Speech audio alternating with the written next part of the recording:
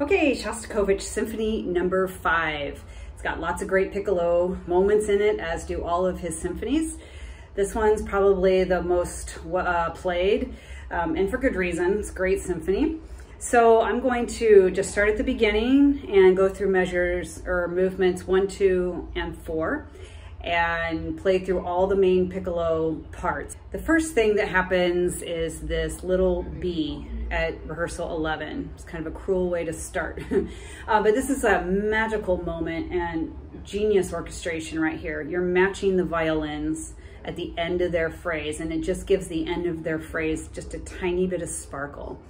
There's a rhythmic motive going yan da da da da da da da da F sharp dum ba B. So you're just going with the phrase. So think about going with the phrase, and then there won't be kind of like a hesitation before the B downbeat, which we tend to do sometimes when we have to come in very quiet like that.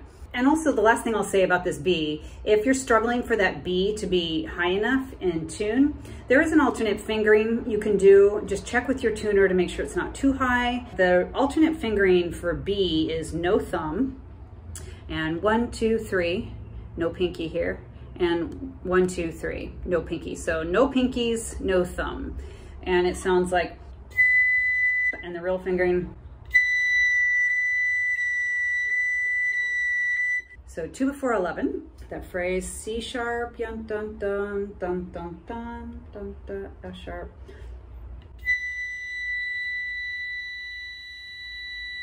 And I wouldn't do vibrato. You could maybe. I mean, the violins are doing a vibrato. They're really up high. I don't know if it's a harmonic or what, but you need to be there, but not overpower the violins. I would suggest no vibrato. The next thing is a little bit more technique involving a high C. You have a few high Cs in this symphony. So this is 1 before 25. One thing to note, all your A flats, or most of your high A flats, that A flat you're gonna get to, they're G, A flat, G. I would highly recommend doing the alternate A flat, almost as a standard A flat fingering on the piccolo rather than alternate. So it's like a regular high A flat fingering, and then you add these two here with your pinky down. So you're going G, A flat, G, and then when you get up to the high C, C, I would take pinky off. It comes out maybe slightly better. So at 1 before 25. Okay, and then the next phrase, again, same thing. When you get to the high A flat, a couple measures in, do this A flat.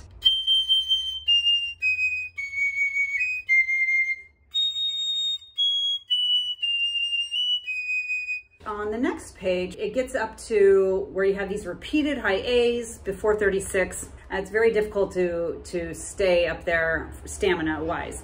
I should also, while I'm thinking of it, mention to do a really good warm-up up into the high register before doing Shostakovich. Certainly don't start practicing this just, you know, like a crazy person. You need to be warmed up, and I would recommend take a look. I did a video on what I use, my favorite warm-ups for the high register, especially when I have to play Shostakovich, and I will link that video in the description here, so check that out. And I would do some kind of warm-up before attempting the Shostakovich Symphony. So anyway, back to this. Before 36, make sure you just pace yourself from 32. Don't overblow. It has 2 Fs, fortissimo, but just you know, you're playing the long game here. Don't overblow and just save your embouchure.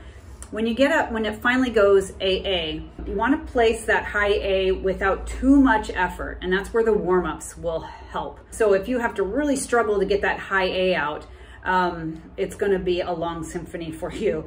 So I just need to practice again. There's exercises in that video that I mentioned on how to get a high note to speak without like blasting, so you don't fatigue out your embouchure. So anyway, the 1, 2, 3, 4, 5 or so before 36, you're playing these octave A's for a long time.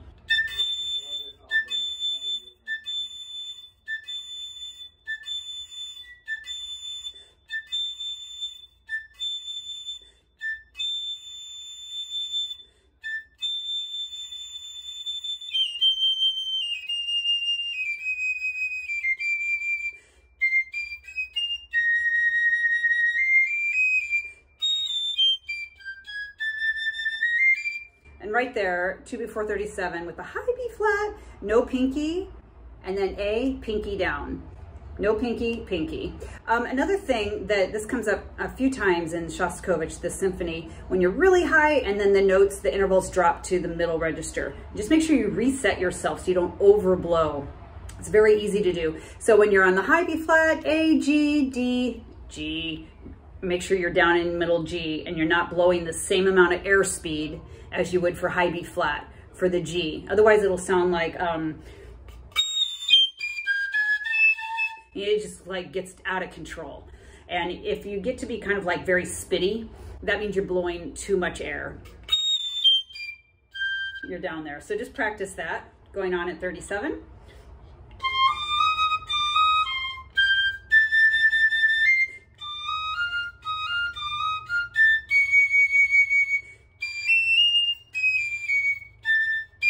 Make sure you breathe here.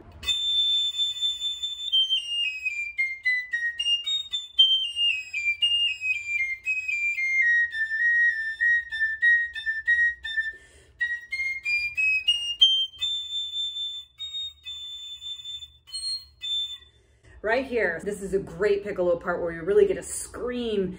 But with that in mind, try to resist the urge to really like blow all the air you have to actually scream the note out.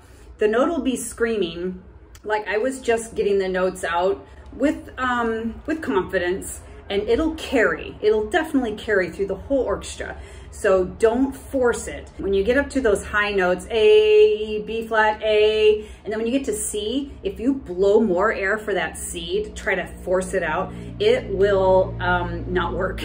So what happens on the piccolo, it's too much air for this tiny pea shooter, you know, and it just, the whole thing shuts off. Nothing will come out at all.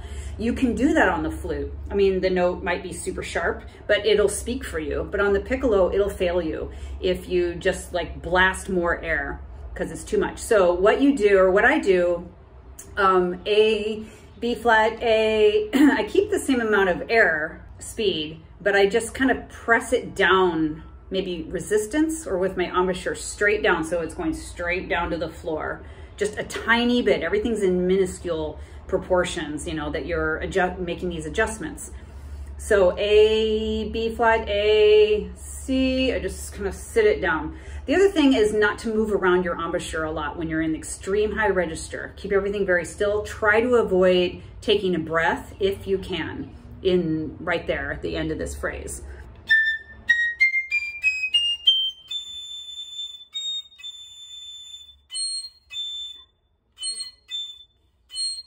Just kind of like pressing it down, and not like like that, just like pressing, meaning almost like just thinking about it is enough. Then after you did that, the next 3 lines I think are the most difficult of this whole symphony, because you're in the low to middle register and you need the utmost control and really perfect intonation, or perfect intonation with the first flute and the other winds. So here at 41, a flute solo has been happening, and then you come in overlapping it. So you really have to listen. Your first low F sharp at 41. So when you play this, when you play that first F sharp, I would just not do any vibrato, because it's a clarinet solo right there, and you need to be there, but just it's not your time to shine yet. The piccolo line becomes apparent as you get through the F sharp.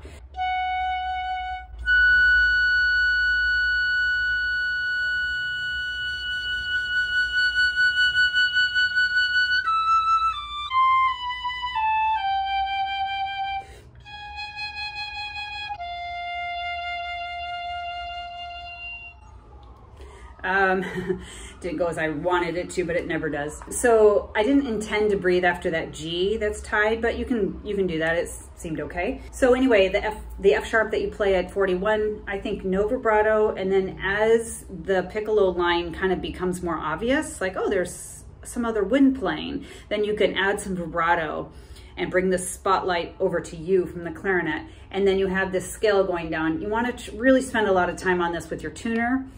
E, D, C, B.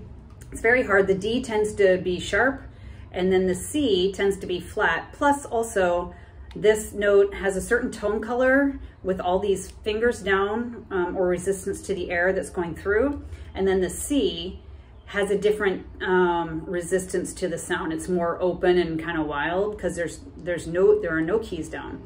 So you want to try to, or I try to create the same amount of resistance maybe not the right word, like centeredness to the note, all the same as matching E, D, C, B, A, and then you're okay once you get through that. But these E, D, C, B, A,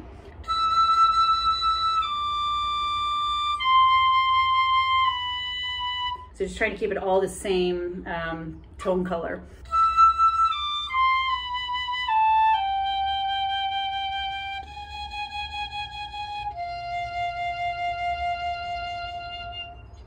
Something like that. One other thing, as I was playing it, to think of when you get to that G, E, D, C, B, A, G, try not to be too sharp. It tends to be sharp, and then the A flat tends to be flat, and so you're gonna struggle to make it sound like a wide enough interval. G down here, and then A flat, F. So just something to think about. The next line, again, is brilliant orchestration. So you're overlapping, you come in overlapping the flute solo that had been going on for the 3 measures or so before. You see your cues there for the flute, and it's very low. So what I do during this time from 42 until you come back in at 45, I actually have my flute, my piccolo under my arm, and I just keep it under there. That's how you keep your piccolo warm all the way until I see those cues, 3 before 45, and then it should be nice and warm. It just, those low notes are hard sometimes to keep the pitch up, and then you don't have to struggle trying to lip up. It should just play very relaxed, and the notes should be in tune for you.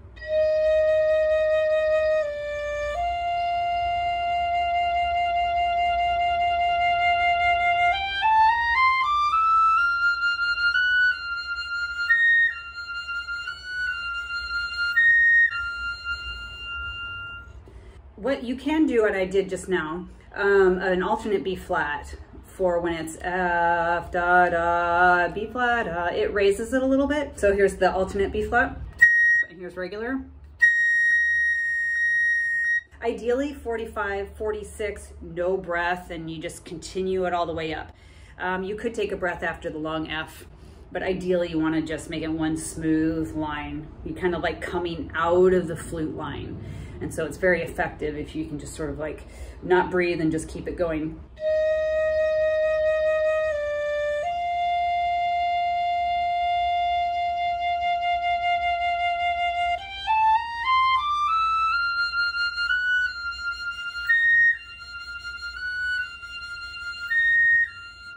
That didn't sound very good to me right there, but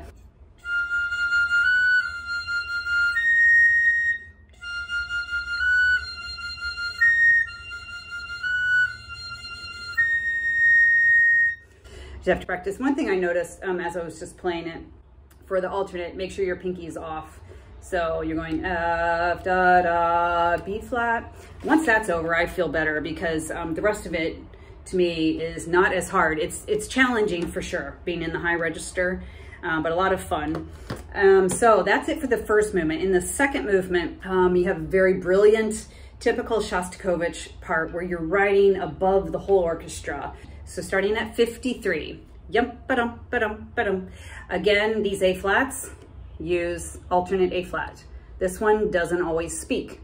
So I would advise against that. And then just real quickly going over these trills, 3 before 54. The C trill, use second trill key. D trill, going to E flat, use both trill keys. E flat trill, the middle, these middle guys. And then A, B, C.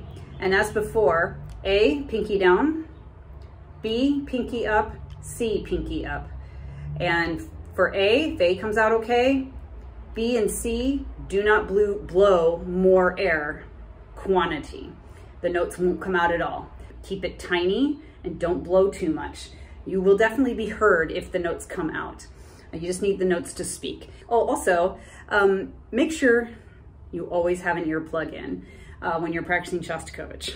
Little PSA. Okay, 53.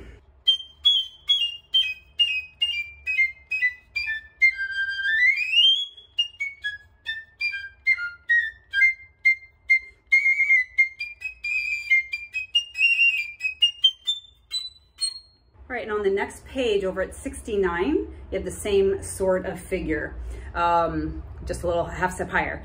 So same thing here, starting on the high G sharp at 69, alternate fingering, at least to start, because it's very easy if you're starting right off with a G sharp, if you're using just the regular traditional fingering, it's very easy for it not to speak or to get like a, you know, kind of start. So at least start with it this way. And then as you go through the rest of the line, since you already have that forward momentum with the air speed, then I think it's okay to go to the regular G sharp. I play so much the A flat and G sharps with this fingering. I think I just do it like that all the way through.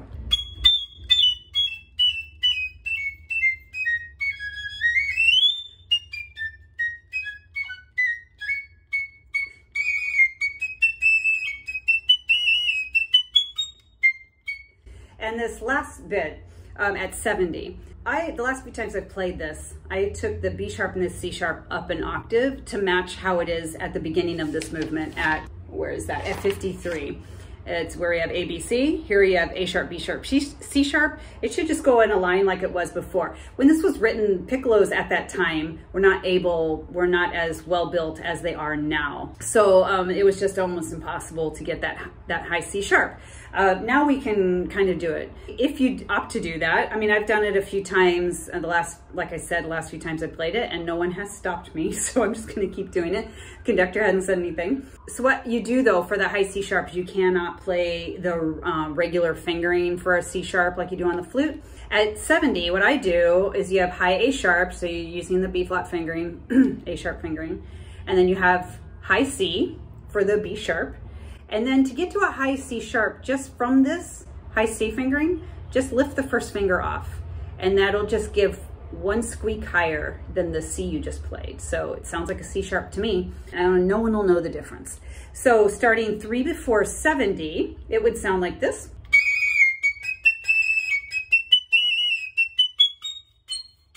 And the trills, let's see, just to make sure, I'm sure you're good with these trills, fingerings, but 3 before 70, your first one, C sharp, is going to D sharp. So it's both of these trill keys. D sharp going to E natural is just the ring finger, and E going to an F sharp is the thumb. The fourth movement is another fun one. So you have the trill, and then you have these bum, bum, bum, bum.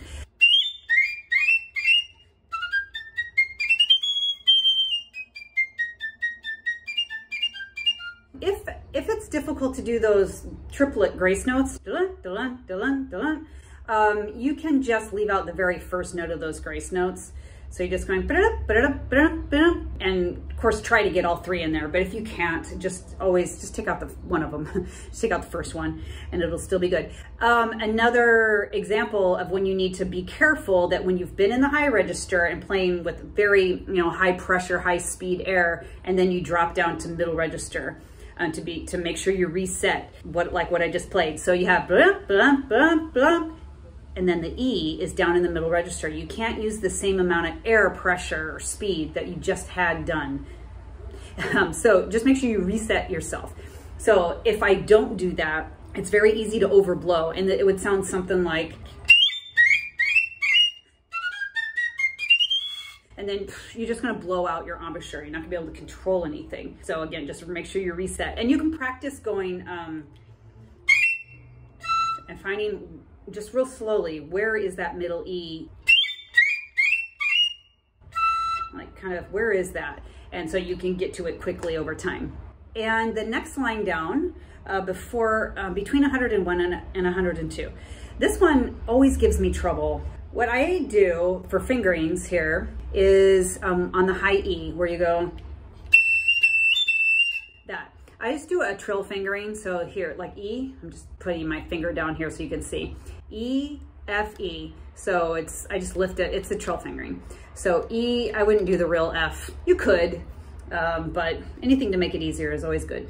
E, F, E, and then a real A, E, F, E, and it's hard to get to this B flat because your B flat finger here to get over the trill key is occupied over here.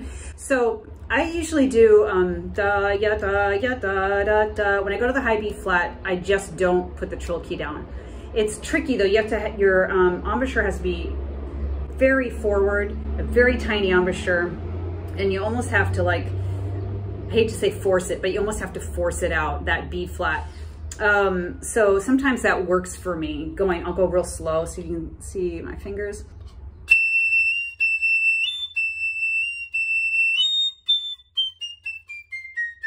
Like that. So that's an option, just doing the high B flat without a trill key. The other option that is okay is doing for the E, doing an A, finger A for the E, and then of course have your thumb on the B flat side and B flat for the F. So A, da, da, for E, F, E, ya, da, da, and then a real high A, ya, da, da. And then since you're playing A for E, these are free to go over to the real B flat fingering to use the trill key and everything, you know? So it just like, or if you have any other fingering suggestions, like if you have a great way to get through that, please let me know. Just drop it in the comments. I would love to know another alternate way to manage getting from the high E to the B flat. Okay, and then on the next page after 104, so this is the same type situation. We're up 1/2 step. Just make sure when you get up to high B natural, I think it's helpful to have no pinky. So for the high B to come out. And again, with these like that going up to high B, you can't blow through it like you would on the flute. Often that high B will just like, you know, your lips will do the thing and nothing will come out at all. That's very common.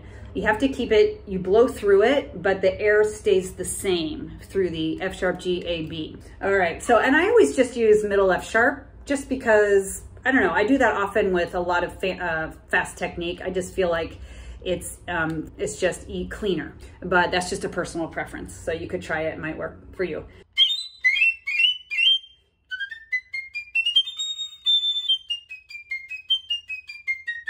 That's it. Just try not to blow through with a quantity of air through the rips. And then when you go to the F sharp, you're resetting for middle F sharp.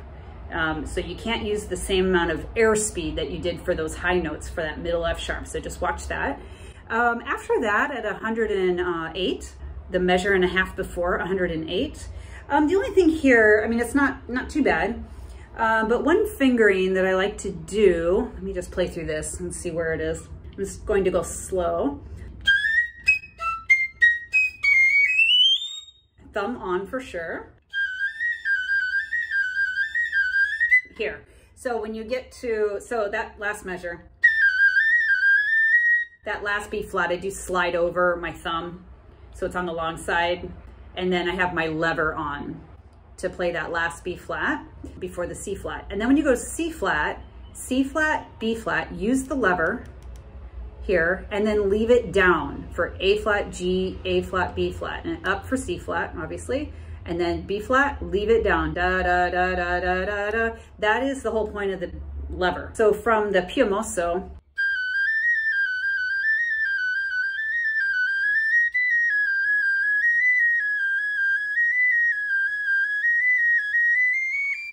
like that. Obviously it goes a lot faster, but I would do that fingering. I think it's the best fingering. And then on the next page, after 110, one thing when you get to the downbeat right before the 16th notes, feel free to take that out. I always do. No one's gonna know if it's not there in the piccolo part. No one can hear you right there.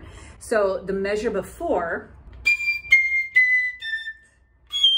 it just gives you a chance to get a real true breath. What I do on the first A flat, I play the alternate finger A flat so that it is absolutely there, so that it speaks. I do that on the first A flat and then G, and then after that, first trill key.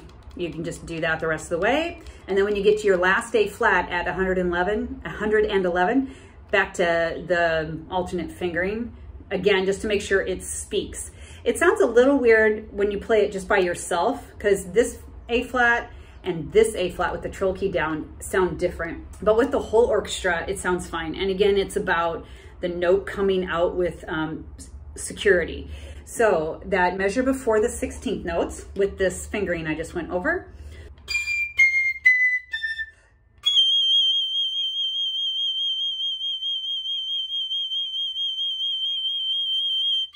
Finally, our last page, you have all those A's. It's extra difficult because we're tired by this time. So again, really try to find through warm-up exercises a way to get that high A to come out without too much effort. From looking at that warm-up video that I mentioned before, or any other high register warm-up exercises that you can find. You just don't want to give too much effort for the A because you have so many A's. You'll never make it if every A is a struggle. And just know that you don't have to be loud. You don't have to like, yeah, da, da, da, da, the whole time. You're going to be heard. It does need to all be there because if you drop out for a while, that is noticeable, unfortunately. So the only other thing I would say of advice is make sure your pinky is down over here. Your right hand pinky is down for the A's. So starting here, I'm not gonna play the whole thing, but as I'm playing, I'll think of some other things to say.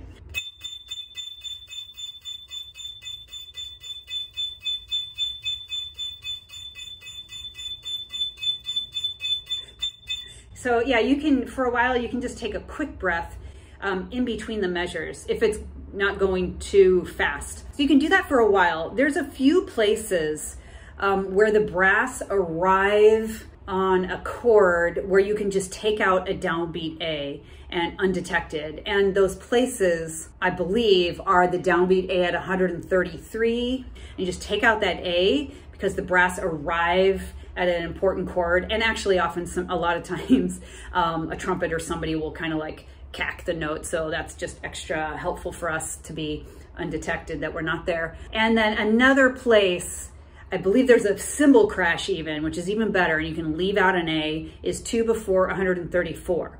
Leave out that downbeat A and then continue on your way and then just try to get little breaths as you can. Just remember, keep everything very still in the embouchure, and when you do take a breath, just breathe and come right back. Don't, take this giant Pez breath or something. You just need to keep everything right here.